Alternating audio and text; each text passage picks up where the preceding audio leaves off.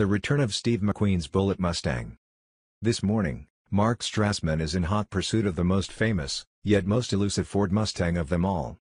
In the 1968 classic Bullitt, Steve McQueen gave every future James Bond and Jason Bourne a driving lesson. Audiences felt as though they were riding shotgun. It was Hollywood's first major car chase shot not on a studio lot, but in real time, at real speeds, out on the streets and hills of San Francisco. "I think McQueen was the key to designing this in a way that had never been seen before," said Tim Zinnemann, the movie's assistant director. He said at one point director Peter Yates closed off 60 square blocks of the city. "And how much driving did McQueen himself do?" "As much as he could get away with," Zinnemann replied.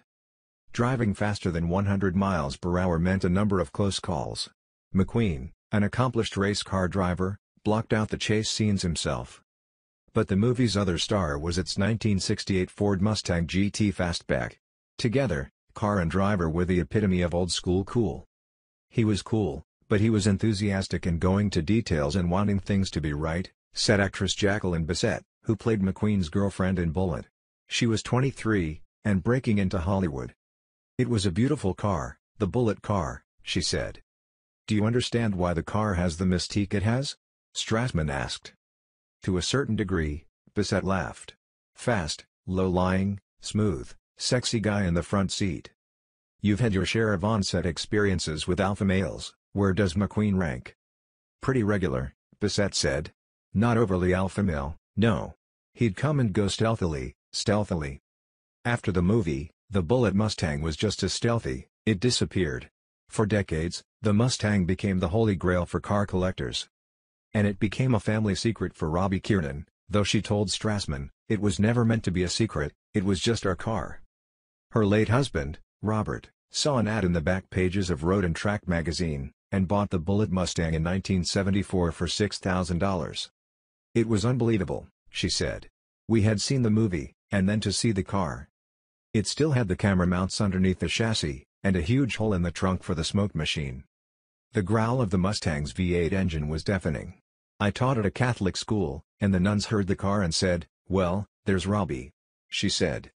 At one point Steve McQueen tracked them down, and asked the Kiernans to buy back what he called my Mustang. Said Robbie, "It was part of our family at that point.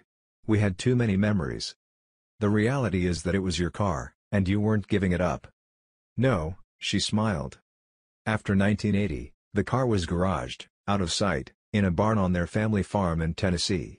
"This is the most personal thing that we have," said Robbie's son, Sean Kiernan. "Last year he restored it top to bottom.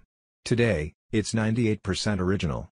I was in it to preserve history," Sean told Strassmann.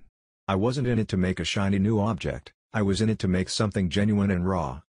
For him, the car's star power means more than Steve McQueen. "It's not just a 68 Fastback, it is my dad's car," said Sean. "So, the rest of the world will look at the car and see Steve McQueen, but you'll look at the car and always see your father?" asked Strassmann. "Without a doubt." The Kiernans are finally going public with the family secret, rolling it out at the Detroit Auto Show, in its original faded glory.